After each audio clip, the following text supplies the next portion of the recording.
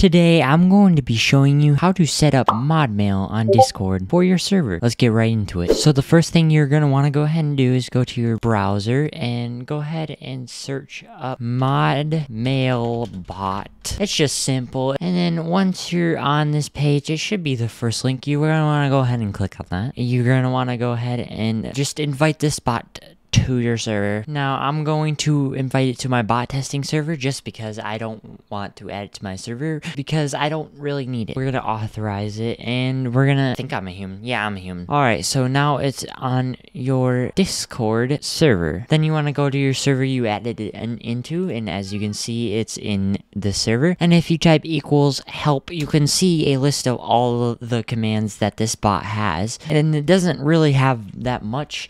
We're focusing on this setup command, so if you do equals setup, and if we send that, it's going to set up this. Now in order to allow your mods to see this mod mail, you're going to need to do this command right here, access role, and I'm just gonna make a default mod role. You don't want to set it too far, but make sure that this role is under the actual mod mail role, so the bot itself. We can go ahead and run this command that it's telling us to run, so access role, and then you can go ahead and ping the role. So I did at moderate or at mod, whatever you want the roles to access. Okay, so do that. The roles have successfully been updated. So this is the actual mod mail channel. This is where you can see the mod mail. Go ahead and we're gonna message the bot because that's how people can do this. So if you go ahead and message the mod mail bot, and we're just gonna say, hello, I need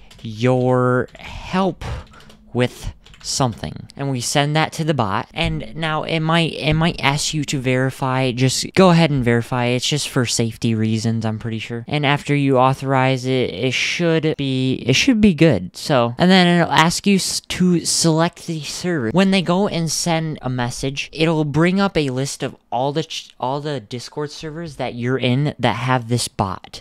So you're just going to want to select the server that you want help in. So say bot testing, because that's the one. I'm just going to click bot testing, and it says message sent. There we go. It successfully sent the message. So now if we go to bot testing, and as you can see, it'll show everyone's tickets and recent new created tickets all in the mod mail log. As you can see, this is me, and it says message received, hello, I need your help with something, is what the message I sent. So from there, the moderators can then ignore, and they can close this command with a reason, and after you like close it or something, it should show up in the mod mail log. So let's go ahead and we're gonna do like close, let's just say inactive, and if we send that, it'll close the mail, and it'll show it in here, ticket closed for inactive, and it also sends something to the user as well. And that's how you set up mod mail on your Discord server. If you need help, you can always join my Discord server. Link will be down in the description down below.